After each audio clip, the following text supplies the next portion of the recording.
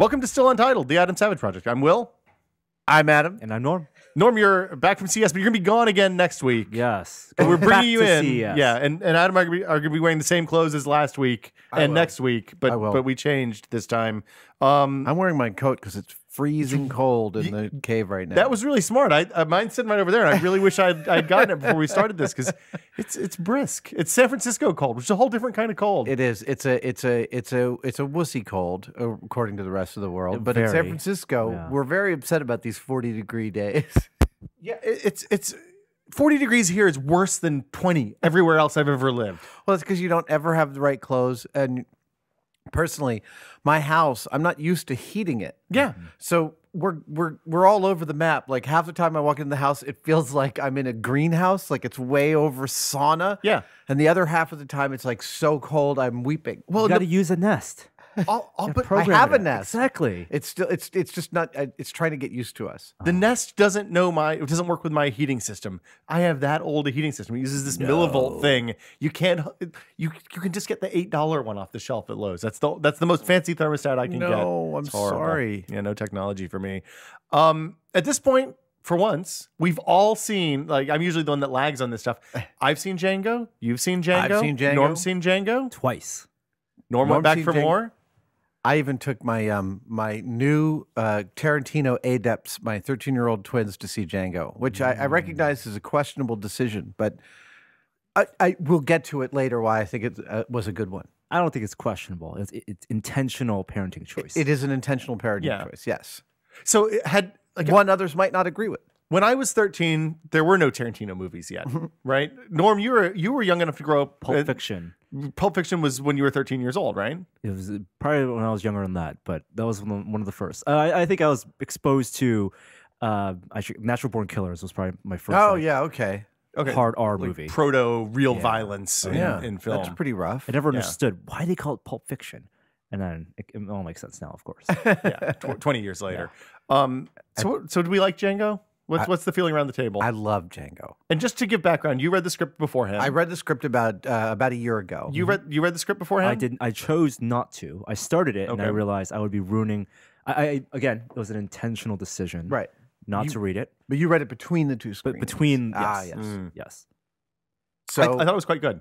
Yeah, thoroughly enjoyed. Now when I'm a fan of somebody, I'm a big fan, and Tarantino is my favorite living filmmaker right now. There's a shelf back there with well, I mean, I'm afraid to touch this cable because it's gonna make a bad noise.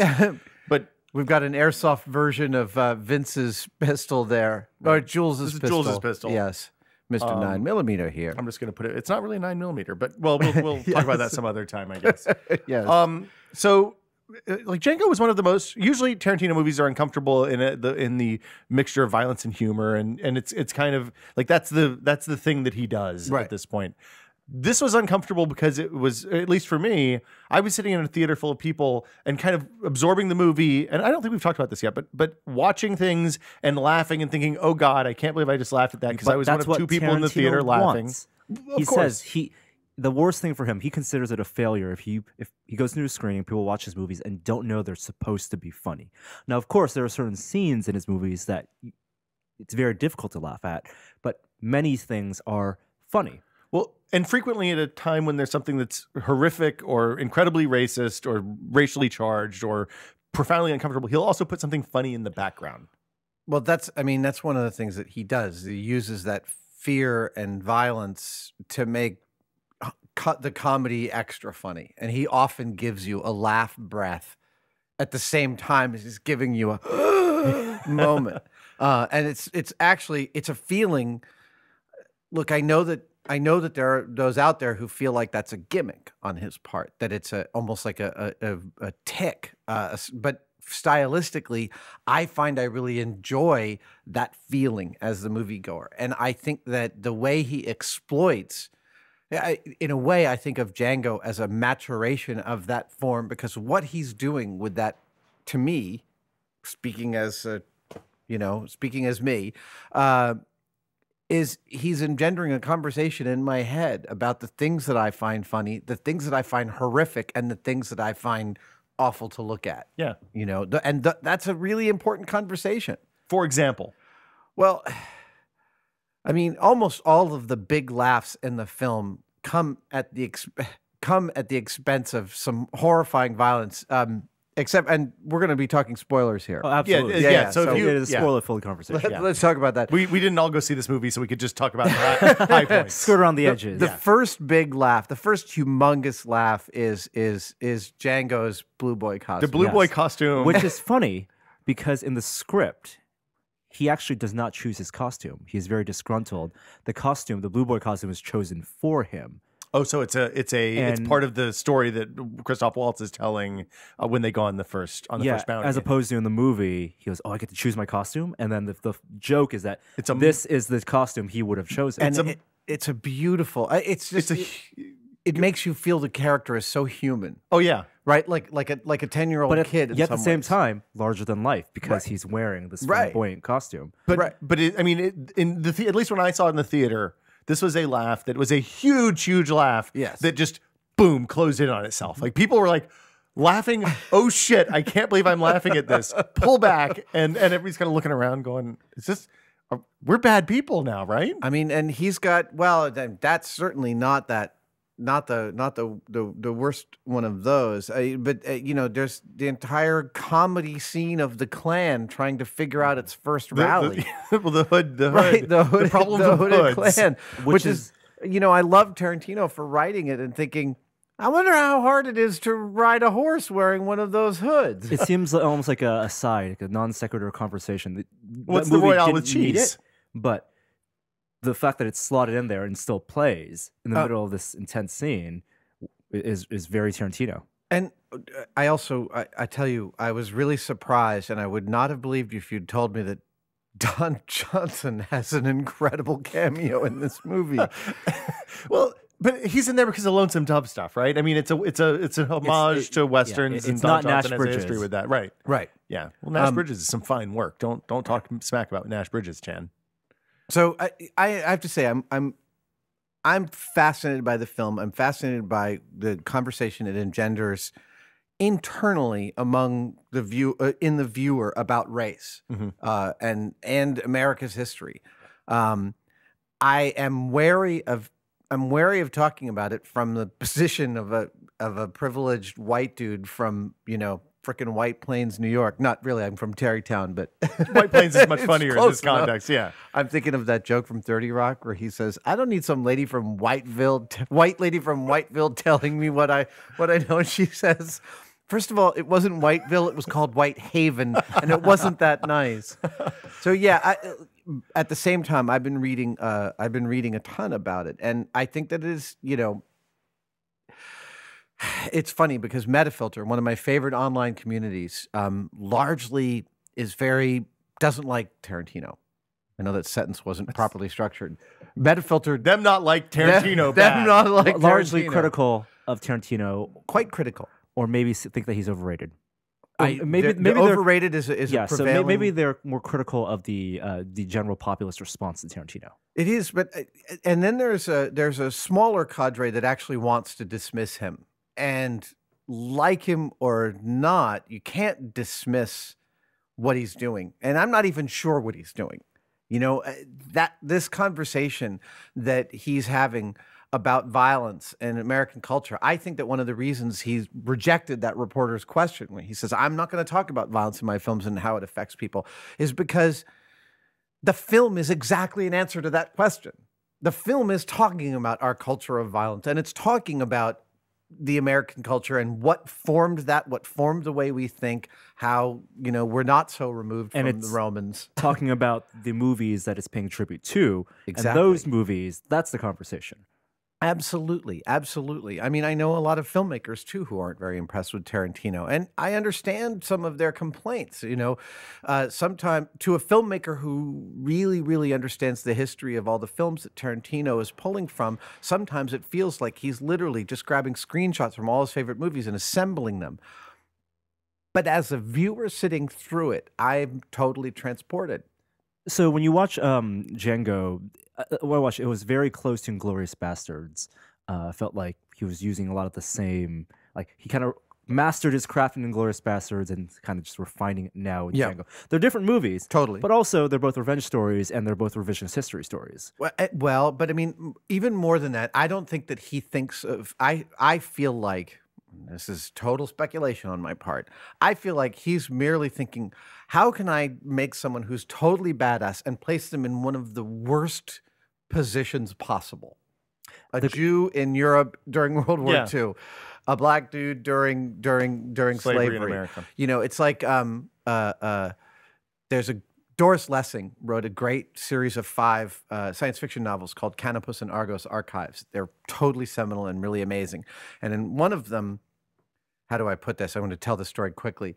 It's a field reports on Earth and other planets within the universe by the benevolent race, the Canopians, that oversee the universe. And so the first book, called Shikasta, is a field report on Earth from 30,000 years in the past until about 150 years in the future, when the whole world holds the white men on trial for crimes against humanity. Okay. But the agents can move into lifetimes within the planets that they're monitoring. And one of the agents falls ill with the sickness of rhetoric. And in order to cure him, they send him to live a short, brutal life as a peasant during the French Revolution to teach him that rhetoric means nothing. So I don't know where to go from that. I got nothing. Let's go back to the characters because you talked about earlier. I guess what I think is I think that Tarantino is merely finding locations to put. He's a character. Practice his. He wants a character. He thinks Django. I want a badass. I want to place him in the worst position possible. I want to watch him triumph. And once he creates those initial parameters in his own head, the gears just start winding. And they start winding, and out. I don't even think he's thinking, I'm going to engender a deep conversation about race. But I think he thinks about it in a way that's novel and interesting and different than most people do, and on a deeper level. I think he has said in the past that the post-analysis of his scripts, where he sees the meta-analysis, often happens long after he's shot the movie. Mm-hmm. And there was an interview for Inglourious Bastards, and one of the scenes where he touches on race is when they're at the bar and they're playing that card game, and when they're playing it, and there's a joke that it's is he the story of is the character playing the story of slavery in America, and it's King Kong, and those things are so synonymous, but it comes off as a joke, but in Tarantino's head, it's all one thing, right? And that's him again using cinema. Is proving his point, having that conversation. Absolutely. Also doing something really complicated in that scene in Inglourious Bastards. It's August Deal is the actor, isn't it? The one that plays the SS officer? Yes. He makes you like him right there. But he looks so sinister. He's terrifying, but at that moment, he's so smart. You're like, wow. You like smart people. You like watching them figure stuff he's out. The things that you like in characters in film. Yeah. So how does this apply to the other movies? Like, if you look at Pulp Fiction, there's no meta narrative about there's no truths about human nature or history. It's just no. But I mean, so Tarantino said that he wanted he wanted to make a film in which violence was one of the characters, right? So in Pulp Fiction, you have the super brutal opening scene, and then very little that's super difficult to watch happens until Butch and Ving, until they get into Zed's basement. Into Zed's basement, yeah. It's a real bad day. 45 minutes or more than that of very little actual violence or action going on, but because of that opening sequence and the intensity of it, you're still kind of on edge the whole time. And when that scene hits, it's almost like a relief, and it's the worst thing you could. I remember thinking in the theater, "Is this going to be as bad as I think it's going to be? Oh my God, it's so much worse than I thought." And it was then there's a going to great be." moment of catharsis with the swords. Yes, totally. So I mean, I think the same themes are going on. He's building these characters that he loves, and he's putting them in these difficult positions, and he's looking at them slightly askance. I mean, Pulp Fiction is almost. Again, he described it as taking a lot of the tropes of the gangster film and turning it on its head. Like, oh, you see the hitman kill somebody, but then you spend the rest of the day with them. Yeah. Like, how does this affect the rest of their afternoon? After the fighter throws the fight, how does he get away? He is much more interested in setting. His movies have different settings and how the settings inform his characters and their behavior. it's almost like a kid with an anthill, the way he plays with characters, right? He takes the characters, he finds them, he makes them, and then takes the magnifying glass in the anthill and sees what happens, right? You know, what happens if you burn this guy, and so on and so forth down the line. Exercise in world building. In all his movies, there are little backstories that you get hints at, but you never. And Django especially, there's the one character, I think she's labeled as Tracker, Zoe Bell's character, and she's there for just several scenes, and she has that red scarf over her mouth. She's the field hand, like the hand at part of the Candy's farm, the Trackers group. Okay, and then she's killed. But right before she's killed, she's looking at some photographs of like Athens or something. And you have some hint of a story. And I think in an interview, they said that originally, in Quentin Tarantino's mind, the scarf would reveal a woman with no jaw. Oh, wow. Yeah. Wow. Yeah, I assume that there's something horrible with her face. I like, why would she be with these other horrible people? But these characters have stories. Well, she was notable because she was a woman. She's looking at the stereogram, so she's thinking about something beyond what the other buffoons are thinking about. Django also, I think it's his first origin story, because if you go to a movie like Kill Bill, Uma Thurman has that whole history. Right. The Viper Assassination Squad has that history. In Inglourious Bastards, Brad Pitt has a history. Right. You have, the scar on his neck. Only he and Tarantino know why that scar is there. I think the popular belief is that he was hanged by the Klan. Oh. Because he was fighting against the Klan in the South. Oh, really? Yeah. Oh. So there's a tie together. Is what and Django Unchained, I mean, Django's wife's last name is Von Shaft. So clearly she is the great grandmother of Shaft. Of John Shaft, which is confirmed at Comic-Con. But Django, he starts off the story with nothing. And it's not like he knew he was going to be the fastest gun in the South, but he was taught by Christoph Waltz. And so it is like a superhero origin story, because he gets a costume at the end. He's wearing Candy's suit at the very end. Yes. And he changes different suits throughout the movie, and you could see at the end that's the beginning of their story. So this is another criticism that's often leveled at him, and people can obviously have their critique of the films, but one of the things is I know I had a couple of friends who were Jewish who were very upset at the end of Inglourious Bastards, because they thought it was. They thought someone who wasn't Jewish was deciding to make like the ultimate Jewish fantasy of killing Hitler in a movie. And I've heard the same criticism leveled at, and the criticism is, oh, Tarantino's saying that if only the Jews were more badass, they could have won World War II. He's saying if only black people were more badass, they could have. Again, no, that's not. I don't think that that's what's being said whatsoever. And the producer of Django is Reginald Hudlin, the creator of the BET network, and I mean, so many people were involved. I don't think that there's any traction in somehow calling Tarantino a racist of any stripe. I don't think there's any traction there whatsoever. I think that the questions that he brings up, I'm not even sure he's consciously bringing them up as he's writing the scenes and building the characters. I think as he's putting those together, things are crystallizing for him. I'm really looking forward to watching this film in a year and seeing how I feel about it, watching the extra materials, looking at some uncut scenes. I always learn so much about his process looking at the scenes he cuts out. In fact, now whenever I watch Pulp Fiction, I have in my memory the whole conversation that Vince and Mia have about being an Elvis dude versus being a Beatles dude. And that's all. I'm disappointed it's not in the movie. But it is. It's in my head. Well, fair enough. And it's there. It's there in the sophistication of his realization that all she has to say is an Elvis dude like yourself. And bang, that whole conversation has happened. Oh, that's absolutely. But the thing about his movies for me is that they stand up to repeated viewing more than anybody else of this era. Well, and the first one that taught me that is Jackie Brown. He says in the DVD of Jackie Brown, he said, I wanted to make a movie with characters you wanted to hang out with. Ordell and Jackie and Robert Ford and Max. I mean, they're not good people. But then you sit down and watch that movie, that movie gets better every time I watch it. I enjoy it more, and I think it's funnier and weirder. Even Reservoir Dogs, which is proto Tarantino at this point. It's so raw and it's long in weird places, and it's too short in others. Watching Tim Roth die is so exhausting at the end. At the end, you're just like, fucking die already, okay? Do you know my wife has a theory about Reservoir Dogs. Let's hear it.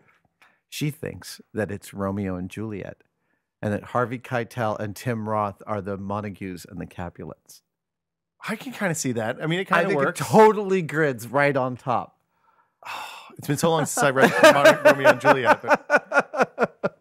Well, and then the scene in the Miami airport with the drug dog is going to the apothecary. Right. Oh, and, well, I mean, he actually said that he thought that Melanie Laurent and the guy that played the Captain Zoller in Inglourious Bastards, he thought of them as Romeo and Juliet. Except they hate each other. Yes, he said, but under many other circumstances, if you put them into different parts of history, they'd fall for each other. Two sides of the same coin, right? Yes. Yeah. Interesting. We got to talk about Samuel L. Jackson in Django. And that character, really, really character. Yes, very difficult. Yes, portrayal. There's a lot of different. I mean, I'm not an actor, never been an actor.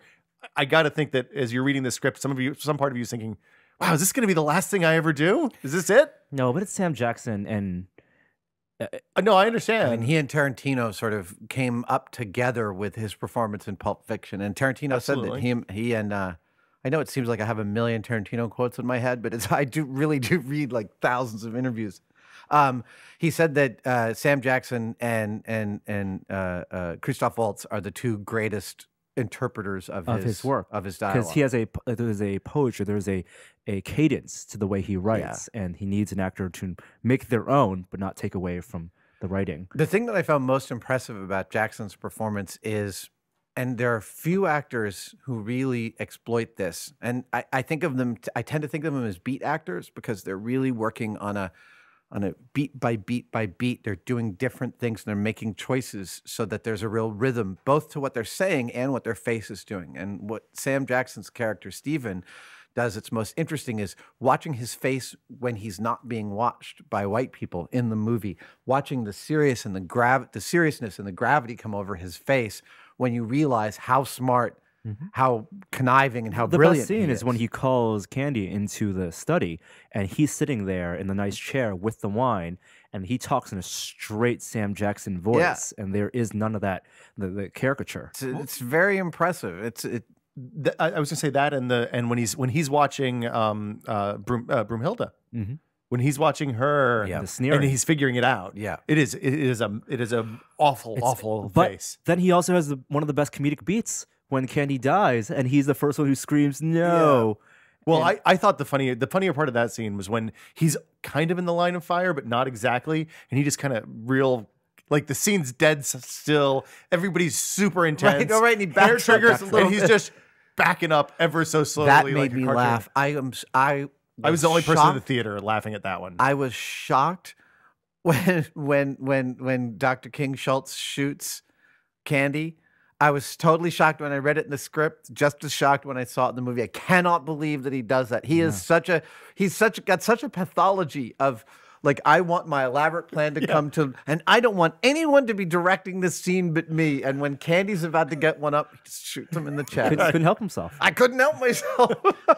So Roger Ebert had a really good theory about the Schultz character, and that he's kind of like a magician in that world. He's Deus Ex Machina, because he kind of wanders in. You know, the movie starts off, and it's a great description of the chain of slaves walking, because they're like a human locomotive. Because when they're breathing, it's like the steam.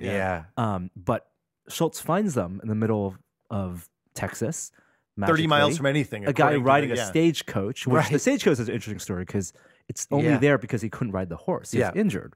That's the origin of that tooth.